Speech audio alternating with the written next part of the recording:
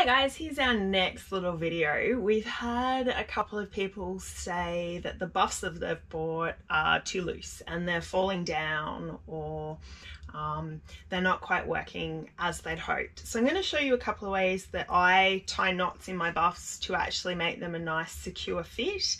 The joy of it is that, and because they're so stretchy, that you can actually manipulate them quite a bit so that they fit you properly. So one of the ways is to basically, on the crease line, okay, is take one end and one end, and you can just tie 2 knots in there. And then you've still got your tube through there, but it's a little bit firmer in some parts, and then you can just tuck that in. The second way that I often do it, and is actually the most common way for me to tie a knot in my buff, is actually a slip knot, because then you can adjust it as needed really easy, and it's quite easy to undo it then. So all I do is stick in there, twist it, and tuck one end through, and there you go.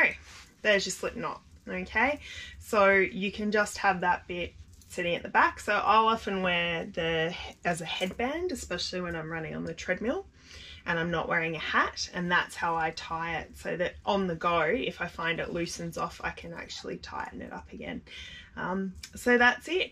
The other alternative, if you are trying to use these as a face covering, okay, the buff face masks that are brand new are the same fabric as the Cool Net buffs, but they've got a filter layer in them, so they're a lot more protective, and they also have 2 adjustment points on them.